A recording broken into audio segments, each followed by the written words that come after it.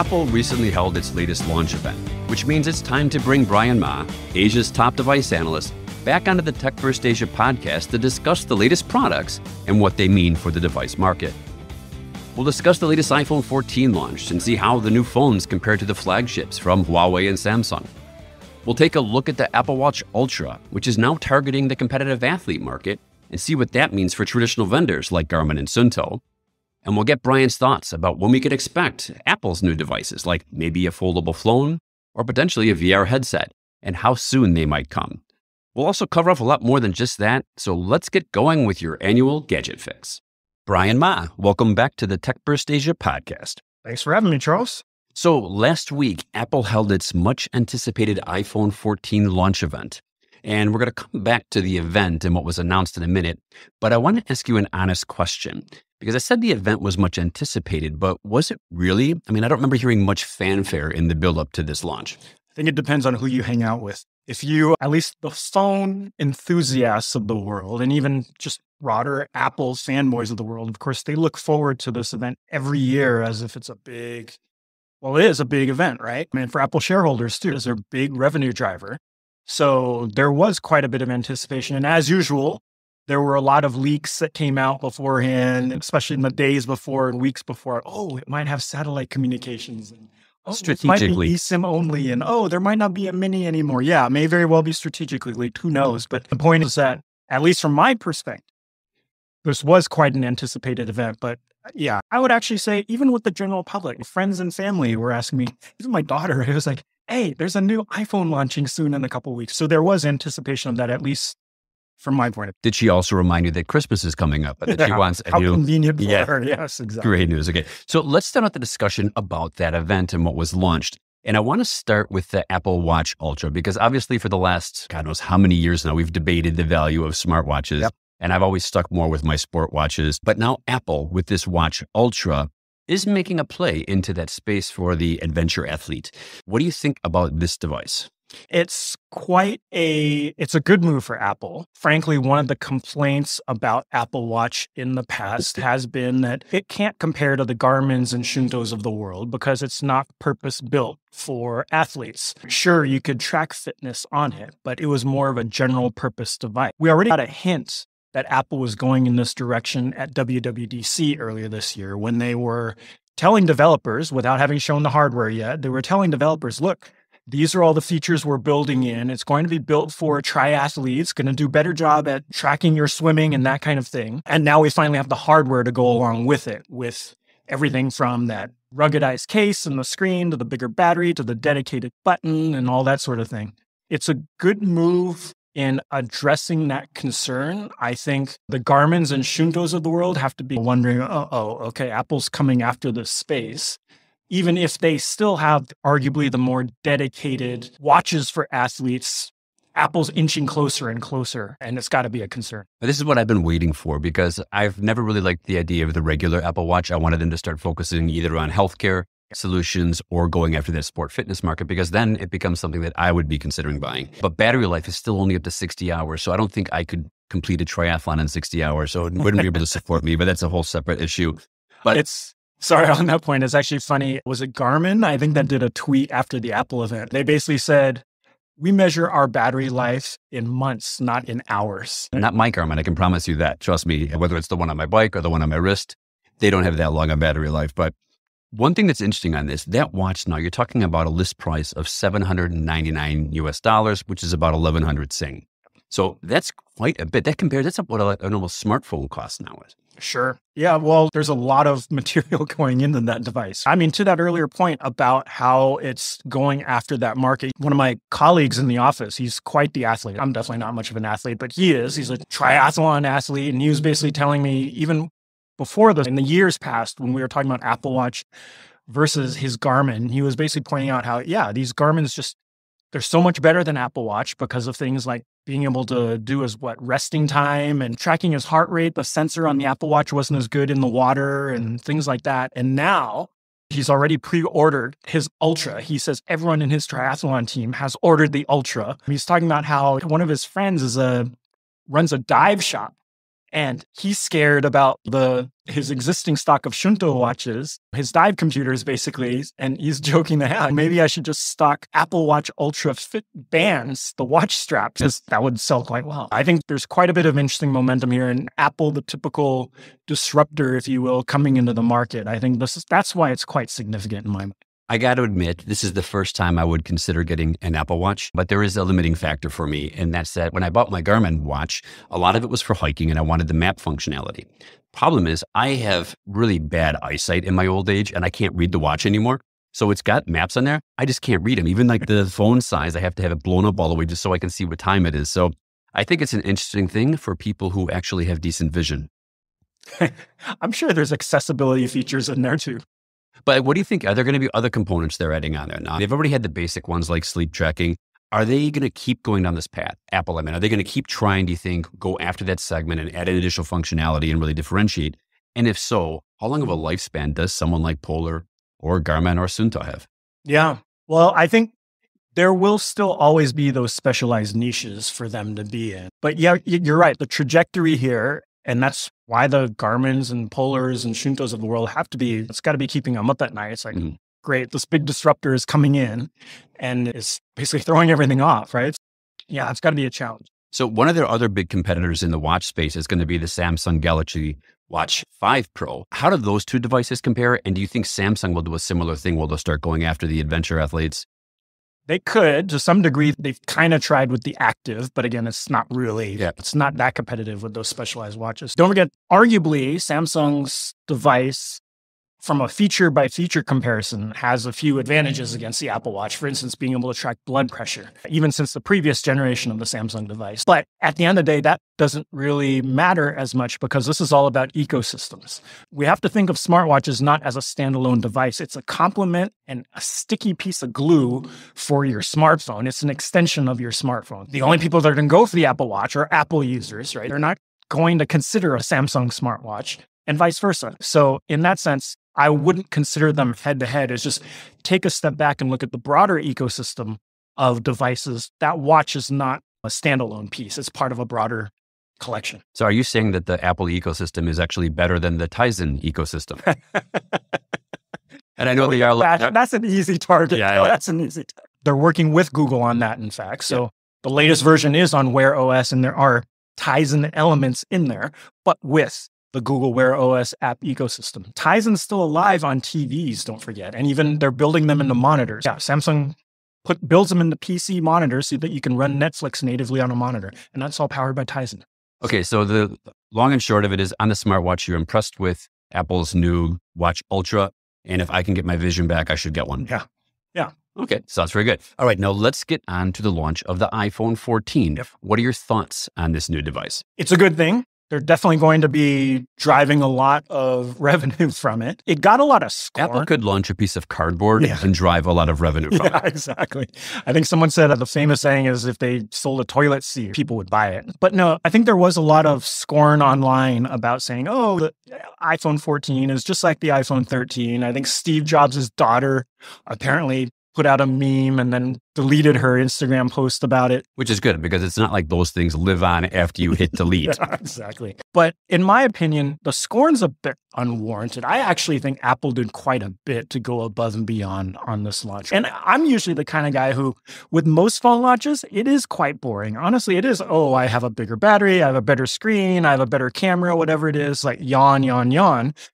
But with Apple this time around, what did we get? We got things like satellite communications. We got things like eSIM only models, right? They stuck their neck out there on some of these things. And granted, they don't all apply to all users and they might not make that much of a difference, but they did go further with things like the camera and the megapixel count and the low light capabilities and all that. And at the end of the day, as you pointed out, it's an Apple product. It's a new Apple product. It's going to, and so yeah. You talked about those two characteristics, and I want to look at each of them, but let's start with the satellite bit. So they're going to get the connectivity through Globalstar, but the idea is, don't you almost have to aim it at the satellite to get it to work? Yeah, they built an app where you've got to wait to make sure the satellite is overhead, and it may take 30 seconds or however much time in order to actually get that connection. And it's a very, very slow bit rate. So You're not going to be doing your TikToks off of this thing, and you can't. I don't even think you can make phone calls. It's for emergency. Yeah, right? correct. It's for emergency use. So the app actually has a pre-built like questionnaire to compress all the information that you need, like my location is here, whatever, you need medical help and that sort of thing. Then it gets it out there, and it may take a good number of minutes to send as well, minutes. And this is not your typical data connection. But nonetheless, when you're in a pinch, when you're in one of these situations, it's still good to have. Except you need the connectivity to look up the instructions on how to actually send the message. It's built into the app. And of course, as Apple designs things to be very consumer friendly, should be easy to use. So I did look into some stats on this. And in the US, users spend roughly 1% of their time disconnected from cellular. Sure. And a lot of those people will be athletes who tend to go out, but they might be just hiking or something in the middle of nowhere.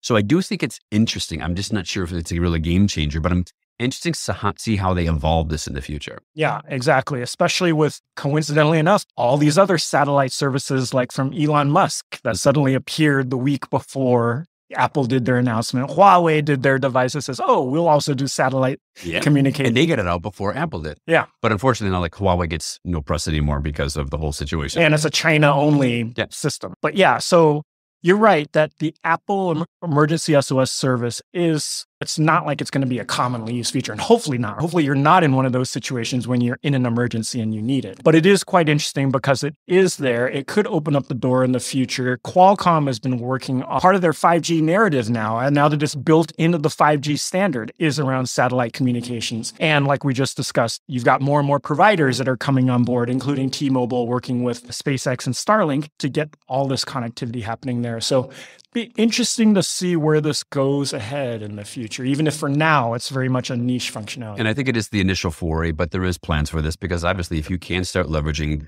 satellite connectivity, eliminates the cost of having to roll out base stations. And depending on the areas you're going to, you can provide connectivity to a rural region at a relatively lower cost than actually rolling out the hardware. Yeah, I would argue it's augmenting rather than replacing. Yeah. Now, eSIMs, I do like the idea of the eSIMs, and I am very curious how this one's going to play out. Yeah. So basically, they're saying with those phones, there's going to be no physical SIM slot anymore. In the US. In the US, yeah. Outside of the US, they still will. Well, that's for now. I can imagine what's going to happen next. So why would they do this? Now, I heard some people saying it's basically to give a little bit more space to put a battery in. Do you have any insights on that? Yeah. It's physical real estate in that small PCB, in the case that you have. Mm-hmm. That little bit of physical space that was taken up, not just by the SIM card itself, but the door and that whole slot, it could be used for other things, including potentially a larger battery or some other component, some discrete chip that you might need to put in there. And so it is about real estate.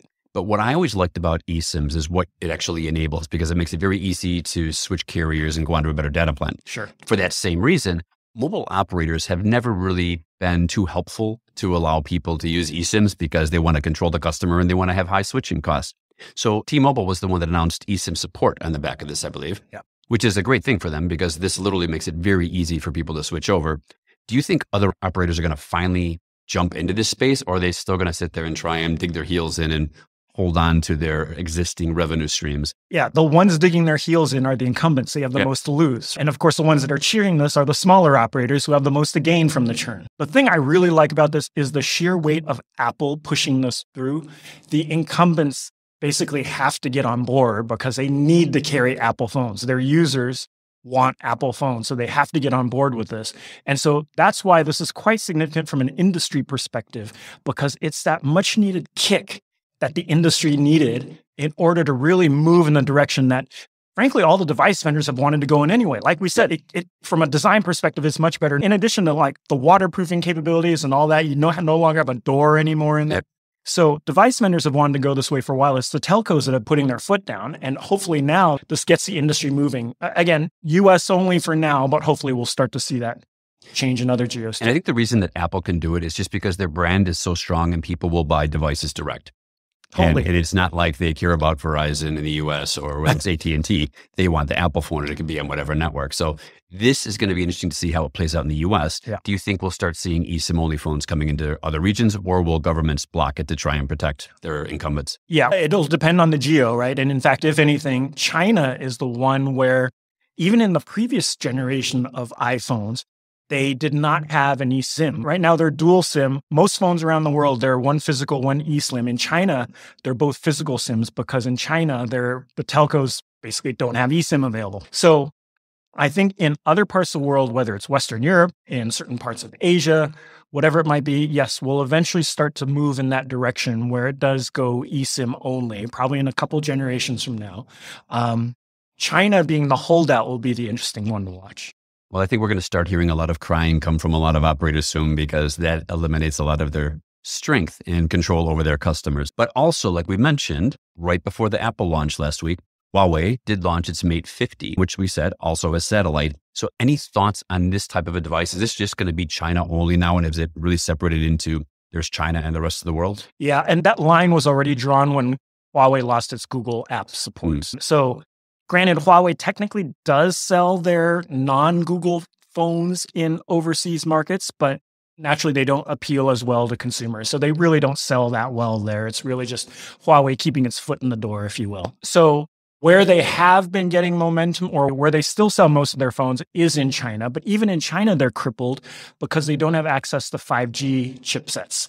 So these devices, including that flagship that they just launched, is actually 4G only. Qualcomm had to modify its SoC to make the radios 4G only. And accordingly so in China, even if Huawei is the homegrown hero that folks are rooting for, it still is just a 4G phone, unfortunately. And that's why Apple has actually been gaining a lot of share in China, because if you look at the premium segment of the market in China, it's basically just Apple now. In the absence of Huawei, which used to be in that premium segment, it's basically Apple that's cleaning up share and getting a lot of share. Even the other local vendors like Xiaomi, Oppo, and Vivo, they've tried to put high-end phones in there, but they haven't been as successful. Apple still has that cachet and that draw.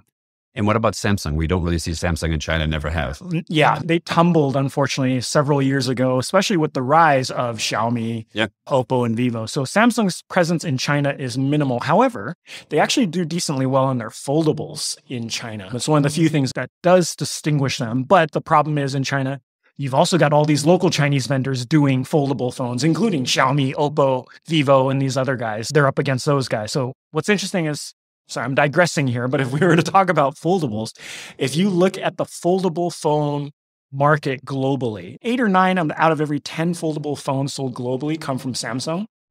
In China, the leader is not Samsung, it's Huawei. Huawei has, I think, 60, 70% share, and you've got all those other guys that I mentioned. Samsung comes in number 3 in the foldable space in China. I got to admit, I do like the foldable phones, largely because as my eyes get worse, I like a bigger screen. When is Apple going to come out with their foldable? Because we talked about this about a year ago in the podcast. I think in the last 2 podcasts, we've talked about this. Still not anywhere close. Any thoughts on that? Yeah, I don't expect it to change in the sense that they want to make sure that everything is ready, not just in terms of hardware and the durability, but also the usage model for the consumer. I'm sure they're testing it. I'm sure they'd love to get into it. There's not only would the products probably aren't ready, but also a couple other things to consider. Is the supply chain ready, for one? Because if Apple sells units, they're going to sell a lot of those units. And even the foldable screen production might not be able to catch up with all that. So part of it could also be a function of supply. Another thing to keep in mind too is maybe Apple is approaching this from a different perspective. Rather than thinking about it as a foldable phone, could it be more of a foldable tablet, a foldable iPad? That would be interesting. Yeah. Think of it, so there could be a different way that they're going about it rather than going head to head with Samsung. Well, hopefully it comes out next year, because then I can stop asking you about this and every time we do a podcast. But you did mention the Samsung phones. You didn't cover off on the S22. S22 basically competes more against the iPhone. How is that device doing right now compared to the iPhone in spec, functionality? Well, I'll tell you from a business perspective, they're doing quite well with it. You listen to what Samsung's been talking about on their earnings calls.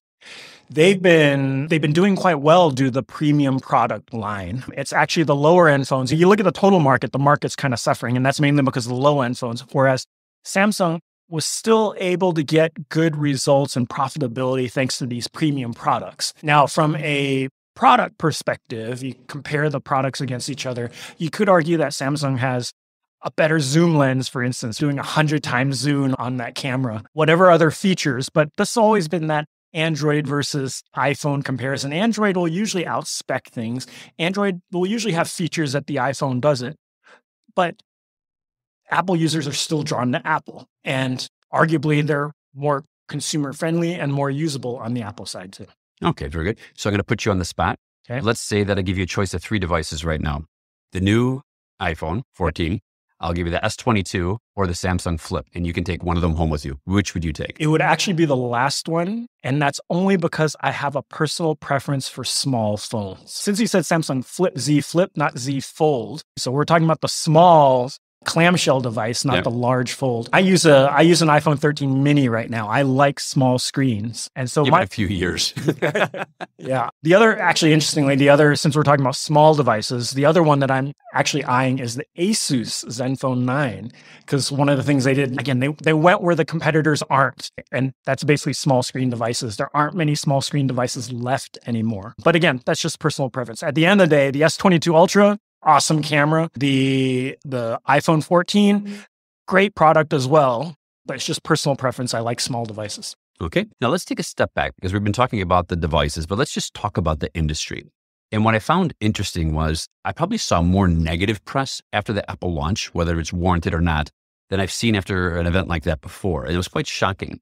And what I'm wondering is it harder and harder to impress people with the new functionality on these devices? And if so, what does it mean for the device manufacturers? I'd say there's some truth to that. In many ways, this market is so mature. Every phone is a rectangular block, or at least most of them outside of the folds, and with a bunch of icons and great camera and all that sort of thing.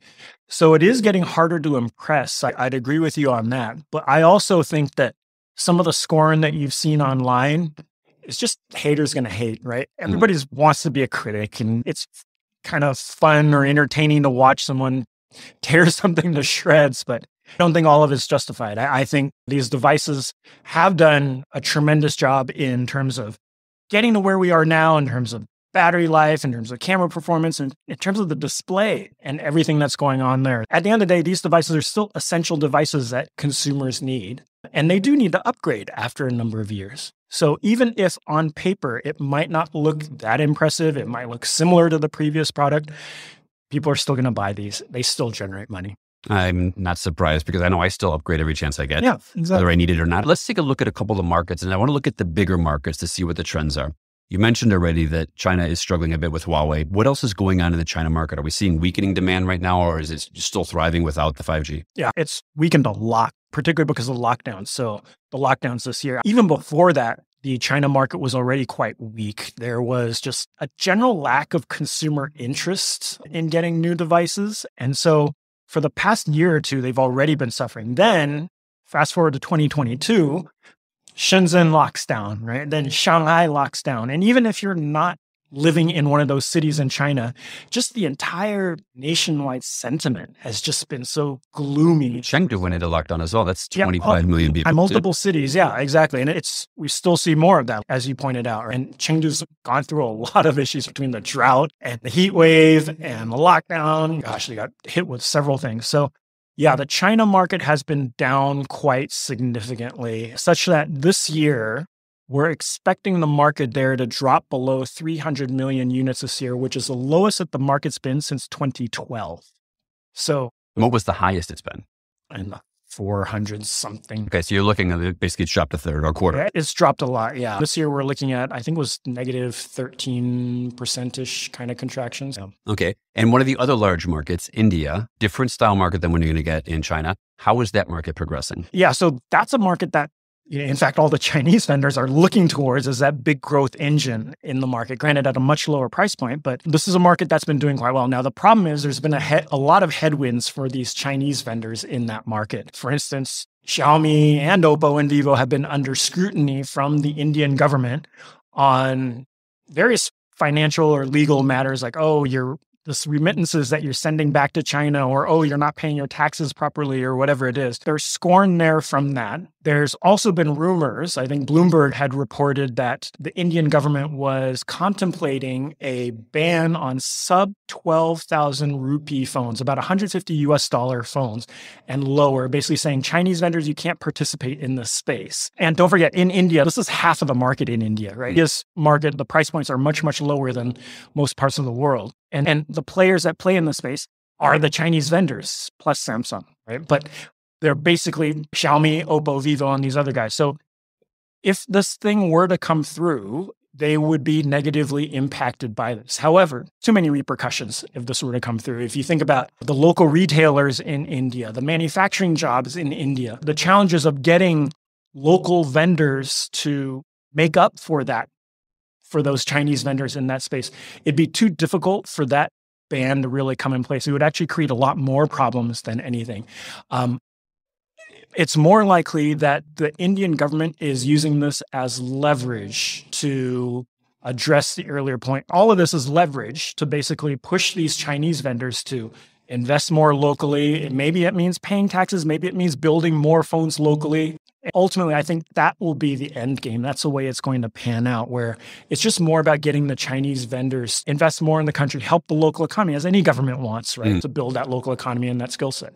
Well, the challenge is going to be in India. I think the rupee is at an all-time low against the US dollar or bordering on it. How can they actually go out and afford something like an iPhone anymore? So they're going to need those cheaper phones. Yeah, well, there's always going to be that upper segment of the population that does go for iPhones. In fact, that's the way it is today, right? It's generally the wealthier that are going for those devices because the average selling price of these devices is way too low. Apple doesn't have a big amount of share in India precisely because they're more of that premium product. Okay, so last year, we actually talked quite a bit about the chipset situation.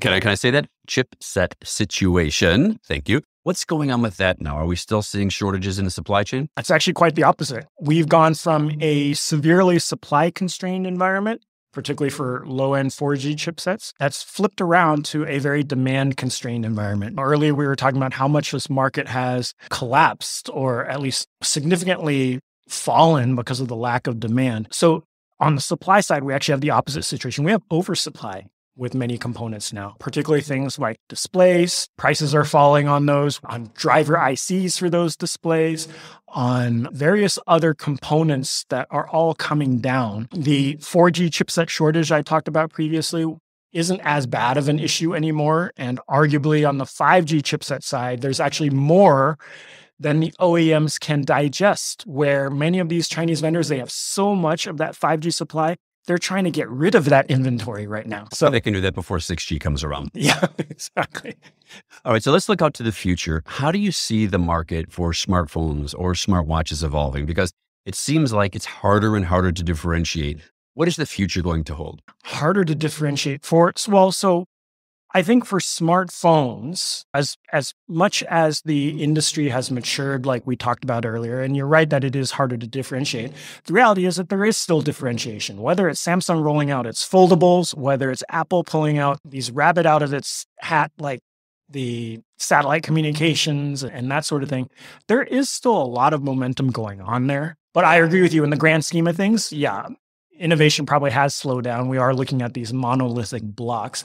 I think there is more room to grow for smart watches, precisely because, of course, that's less of a mature market. There's still a lot of ways to go in terms of battery life, in terms of apps, in terms of usage models that we're probably still going to see quite a bit of interesting stuff there. Okay, Bryan, so you cover a lot more than just smartphones and smartwatches and wearables, which is what we've been talking about primarily today. Is there anything else that you're looking at that you think is quite interesting that we should be aware of in the device hardware market? Yeah, I would draw your attention to PCs and maybe AR and VR. In the case of PCs, this is a market that has benefited tremendously from the pandemic. Prior to the pandemic, this market was shipping about 270 million units a year. In the pandemic, it was shipping about 350 million units a year. Everybody working from home and studying from home, and a lot of those being Chromebooks, by the way, too. And then suddenly this year, we're expecting the market to come in at 305 million units. So definitely not as high as it was in the pandemic, but not down to pre-pandemic levels either. The industry and the PC industry is similar to what we just discussed with smartphones on the oversupply.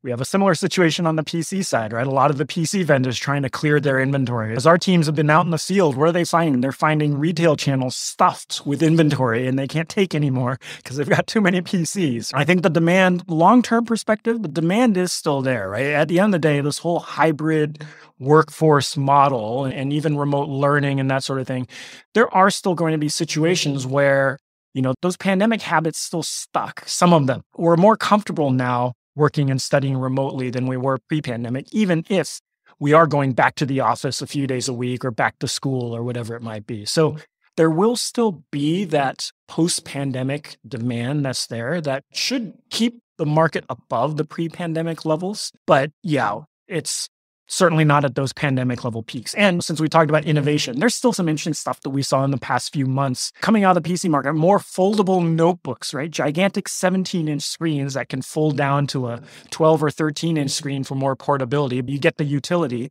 of a gigantic 17-inch screen. I'll never forget this. I was at an event, it must have been 8 years ago, and somebody walked in with a gigantic tablet.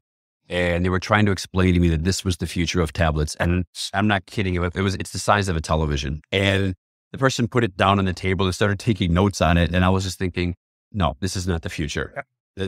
I'll agree that even these devices that rolled out, right? Lenovo and Asus have basically been the ones that have rolled them out. They admittedly look quite chunky, especially when you fold it in half. I think that technology will improve over time. Right now, you're right. It does look pretty. For certain usage models, and this is where that analyst in me is quite excited at the thought of being able to see this gigantic spreadsheet on a 17-inch screen. And I could fill in my PowerPoint slides and see my tweet deck and all that coming down and all that real estate. So you're right. Right now, it's definitely a niche. And these are outrageously expensive products, by the way, are like $2,000, $3,000 and upwards. So this is definitely not a mainstream product right now, but I think so basically the cost of a low-end Apple product. Yeah.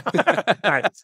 Yeah. Who's doing quite well with their Apple Silicon, by the way. But yeah, I think those are things to watch out for on the PC side. Now, AR and VR was the other one that I was talking about. Of course, this is a market that has been struggling over many years, trying to find that use case. So far, it's largely been gaming and watching videos and that sort of thing. Pokemon. Well, okay, but that's on a phone Yeah. or a tablet. I'm talking about the headsets, right? So the headset market itself, dominated by Oculus right now, or Facebook/Meta, right? It's like 80 or 90% share for them globally.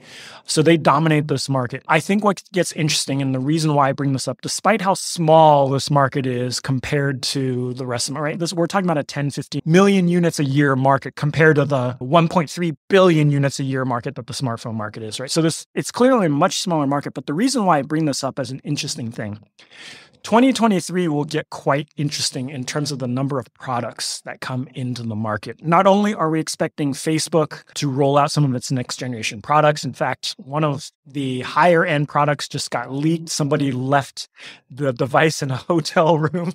It's a common story in the technology industry. Wasn't there an iPhone that got left in a bar, and then some other device, I think it was a Pixel, that got left in a restaurant or something like that. So somebody left this Oculus headset at a hotel room. So that one got leaked out, and Oculus is planning to, Meta.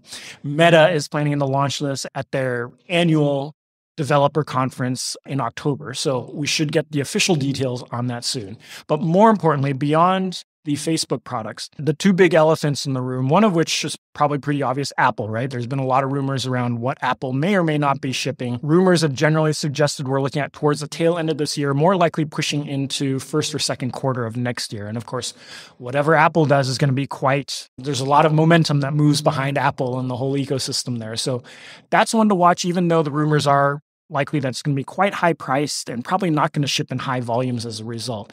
But the other one, the third one that a lot of people tend to forget in the VR space, it actually is going to do quite well, is Sony with the PlayStation VR 2, PSVR 2. They already did quite well with the original PSVR. Of course, in that case, they're riding off the coattails of the PlayStation, right? So it's a console, it's going after those console gamers. They've done quite a bit of hardware improvements to PSVR 2. And of course, they have the titles, the gaming titles to go with it. So 2023 will probably become one of those years where you look back and say, yeah, that's where you see one of those little inflection points in the industry where we got beyond that niche 10 to 15 million units a year, a magnitude, to one that becomes bigger. And again, we're still far from this replacing smartphones, right? I think Zuckerberg's vision of the metaverse and how this takes over our work and personal lives, that's still 5-10 years away, if that. We're definitely not there yet. But 2023 will be, I think, an interesting one to watch, given everything that is likely to happen between Sony, Facebook, and Apple. But is that going to be primarily in gaming? Probably yes, because so far gaming is that killer, if even killer is the right word to use, because not everybody's into gaming, right? Yeah. Not everybody's going to buy one of these things. Some of it is because everybody can afford them. Some of these headsets are still quite expensive. They can be, but the nice thing and the reason why Facebook was able to get 80% share of the market last year is because they were able to price that $299, which is the price of a console. It's a decent, and it's a gift. It's a good Christmas gift. So not all of them are that expensive. Granted, Facebook had to raise the price by $100 recently. And to your point, the Apple product is probably going to be 4-digit kind of figure. So that's obviously not as much of an impulse buy and a gifting product. Is there anything they make that's under that price point except an AirTag? Yeah, that's true. AirPods. How about that? Oh, there we go. Okay. Well, I don't use those, but... Oh, and the socks that they had for the iPods, if you remember those. Which is... way back in the day. So I do get excited about AR, VR, but I'm still waiting for the ecosystem to develop because right now it is gaming. I do think there's incredible possibilities in healthcare in ways that you can use it for training for frontline workers. We're just waiting for the ecosystem to develop. And like you mentioned with the metaverse, we don't have the people who know how to design or develop for the metaverse yet. I thought you were going to tell me that Zuckerberg accidentally left it in the metaverse and someone found it there. But I guess that's a leak for the future. Right now, it's just pictures of him on his hoverboard carrying the American flag. Anyway, so we've covered a lot on devices today, Bryan. So I want to say thank you very much for your time. Any final thoughts on the market?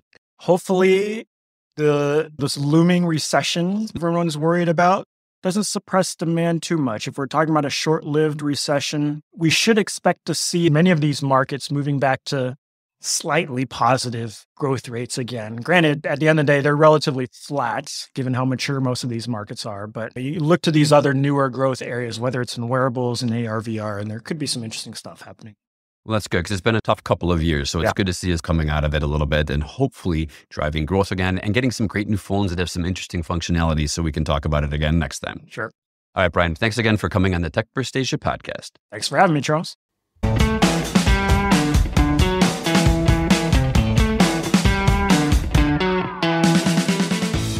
Thanks for joining us on this episode of the TechBurst Asia podcast. If you liked the episode, please do click like and subscribe. And if you didn't, well, you probably didn't make it this far anyway. Talk to you next time on the next episode of the TechBurst Asia podcast.